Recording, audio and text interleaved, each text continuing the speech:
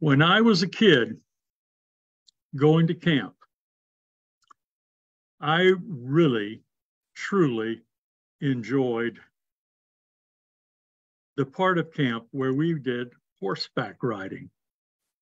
We would go next to the camp where we were, and there was some stables, and we take a long horseback ride. It was great fun. It was one of the things that I enjoyed most about our children and youth camps.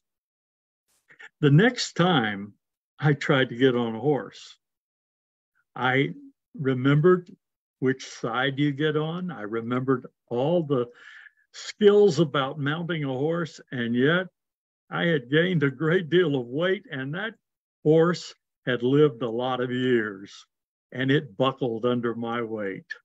It was an embarrassing moment. I had to get off the horse. But you know, I've been thinking about that. And I've been thinking about riding horses and how it's an acquired skill, like riding a bicycle or doing anything else that requires balance and skill and calling upon new information and assimilating that in your body and your mind and your habits.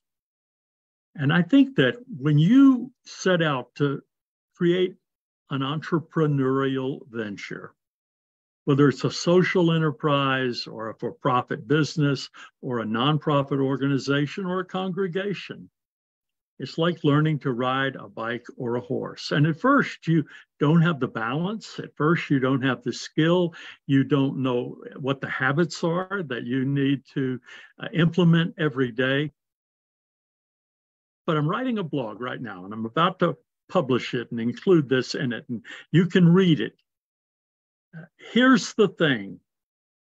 Every day in this world, people learn to ride horses, people learn to ride bikes, and people learn the skills to launch bold initiatives and entrepreneurial ventures.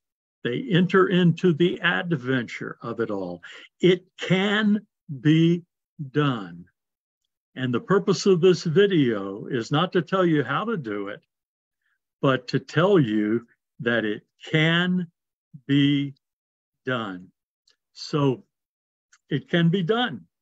And since it can be done, maybe you're the one to do it. Talk to you later.